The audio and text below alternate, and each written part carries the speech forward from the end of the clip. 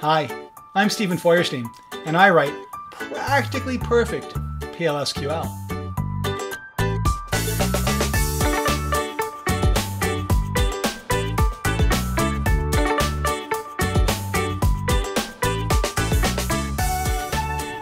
Hey there, I'm Stephen Feuerstein. I'm a PL/SQL developer just like you. And what I want to talk about right now is what I consider to be the #1 issue and the #1 best practice for writing really great code. And it's a really simple thing to say. Never repeat anything. If you can absorb that message and figure out all the different ways that it manifests in your code, repetitions, and the ways to get rid of repetitions, you will have amazingly clean code, code that's easy to read, code that is easy to maintain. Never repeat anything. Now, avoiding repetition syncs up really closely with another concept in programming which people are pretty well familiar with, hard coding. And the corollary of never repeat anything is never hard code anything. So what I'd like to do is talk about hard coding, show you a piece of code that is filled with hard codings, and hopefully expand your mind and maybe blow your mind a little bit about what actually constitutes hard coding in a piece of software.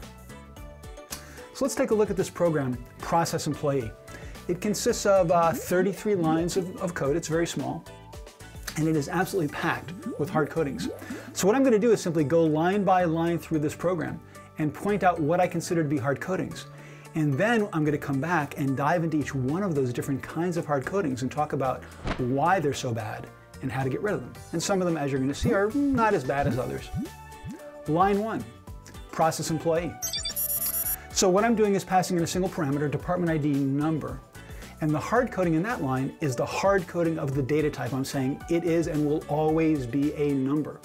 Because of course the core concept of hard coding is that I've assumed that something's not going to change, so I can expose its implementation. I can say, here's how it's defined, here's the underlying details of this thing, and I can do it in more than one place because it's never going to change.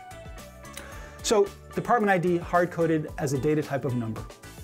Now we'll come back and talk about is that a big deal or not, but that's a hard coding. Same thing for line 3, line 4, line 5. These are all explicitly declared data types using base data types like number and varchar2, and most importantly on lines 4 and 5, constrained declarations. So I'm saying last name or the full name, L name, can be at most 100 characters long. It's never going to get to be bigger than that. That's what the code actually says. It's never going to get bigger than 100 characters. That's a pretty big assumption to make.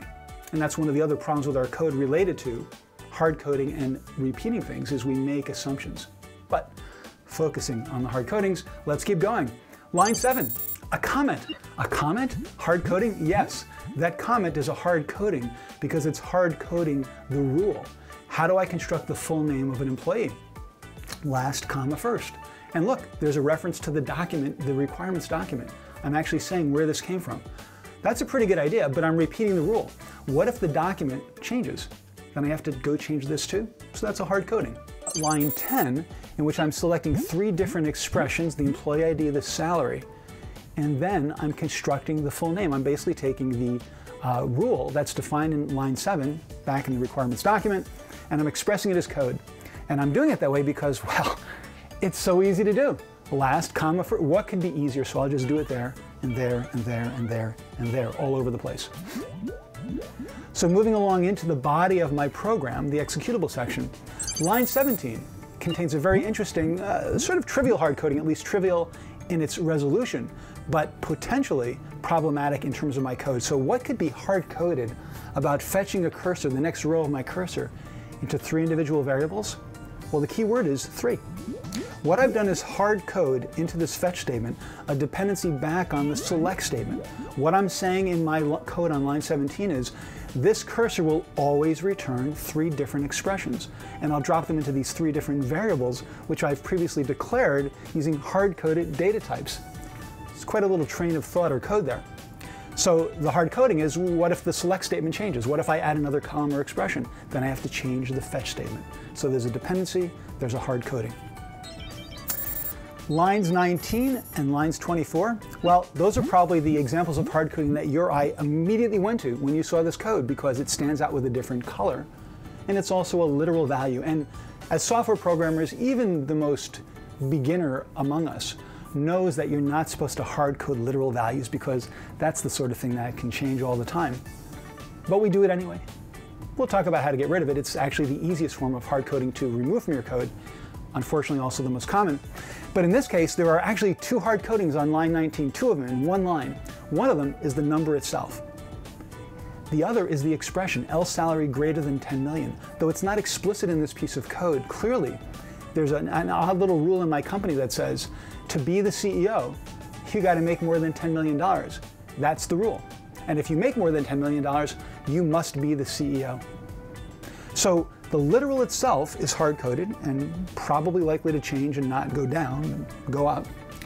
But the other part of the hard coding is the expanded formula, as with line 10, where I expose the formula, how do you get the last name, the full name of an employee. On line 19, I'm explaining how do I figure out if this person is the CEO.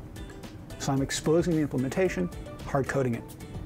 Moving on to line 24, we have another example of the hard-coded literal. I'm repeating the 10 million.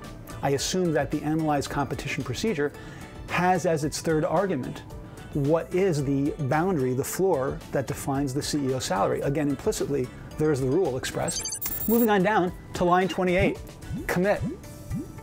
Yes, I do believe that commit is a form of hard coding. It's a different kind of hard coding than, say, the hard coding of a rule, but it's performing a similar role in my code. If I hard code a rule, I'm exposing the implementation. When I hard code a commit, I'm hard coding and exposing my transaction boundaries. I'm saying at this point, I'm going to save my changes and there's no going back. And of course, you're saying to yourself, well, Stephen, that's what commit is supposed to do. That's the whole point. I agree. That's why I'm saying it's a bit different from the others. The difference here is that I lose flexibility around testing, particularly around testing when I hard code commits. And we'll explore that in a bit more detail. Moving down to the bottom, then line 32, we've got several different hard codings again. Some of them will be obvious to you, perhaps. The fact that I'm hard coding my error message. I'm hard coding my error number. Those I think would stand out immediately. But one other point around hard coding here is the raise application error invocation. I'm hard coding the mechanism I'm using to raise an error. And again, you might say, well, yeah, but that's what I have to do because I need to raise this application-specific error. Maybe, but maybe there's a better way to call raise application error and hide it from this layer of code. So 33 lines of code, I don't know, 10, 12 different forms of hard coding, and there's a lot more that we can and will explore. But that should give you a sense of a different way of looking at your code, a different way of understanding the kind of pitfalls that we can inadvertently enter into as we write our code. And next, we'll explore the ways to resolve all these hard codings.